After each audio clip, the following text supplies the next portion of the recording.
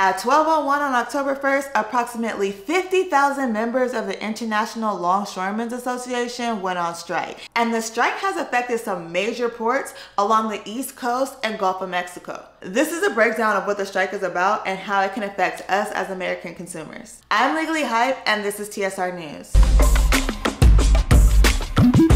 These longshoremen have gone on strike, one, because they want a pay increase, and two, because they want protections from automation. Now, as far as the pay increase goes, a longshoreman or woman makes about $100,000 a year. And what the workers are asking for is a 77% pay increase over a 6-year period. So now to put this into perspective, currently a dock worker makes about $39 per hour. So over a 6-year period, that salary would increase to about $69 per hour.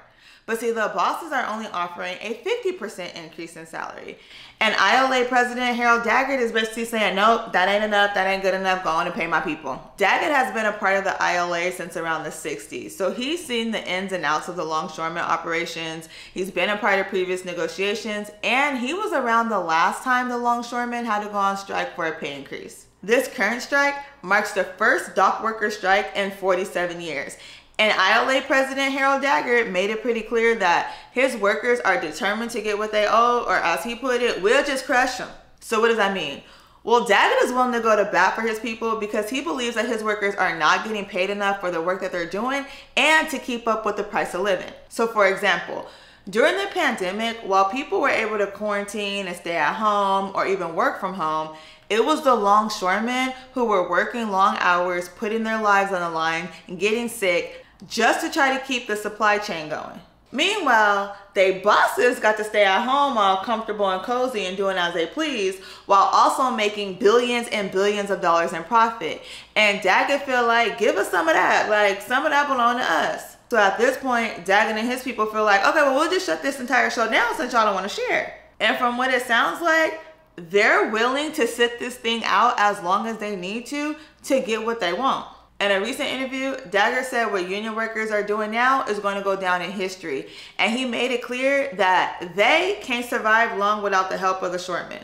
You're better off sitting down and let's get a contract and let's move on with this world. In today's world, I'll cripple you. So now what does this mean for us as consumers? Well, according to Oxford Economics, if they don't come to an agreement soon, it could cost the US about $4.5 billion to $7.5 billion a week, plus inevitable delays on about half of US imports. These delays could also cause price increases.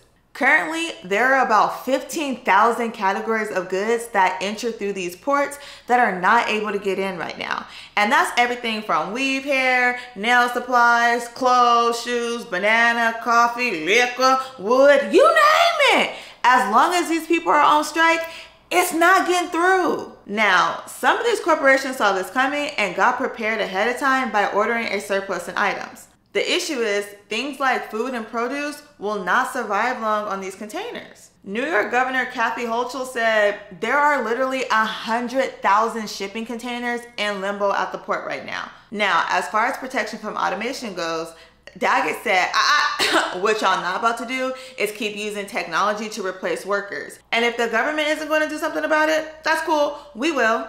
Daggett's whole thing is, look, you can keep it up with trying to use technology for everything, but what you're doing is putting people out of work, and without work, these people can't pay their bills. But they also can't pay taxes. And guess who's not gonna pay taxes? Machines, because machines don't pay taxes. And for corporations like Walmart, for example, that gets nearly half of its product through import, or Home Depot, Ikea, etc. If they thought they were gonna be slick and were gonna bypass the strike by bringing products through the port on the West Coast or through Canada, they not.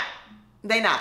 Because according to reports, all of the longshoremen are standing in solidarity. Now, President Biden does have the executive power to invoke a 1947 law called the Taft-Hartley Act, which would suspend the strike and give an 80-day cooling off period to give the companies and the union workers time to negotiate their issues. Former President George W. Bush invoked the Taft-Hartley Act in 2002 after 29 West Coast ports locked out members of the International Longshore and Warehouse Union in a standoff. But as of now, Biden said, no, I'm standing with the unions, y'all need to go on and figure that out. While all this can sound a little scary, like, oh my gosh, what's gonna happen? The reality is that ports close temporarily all the time.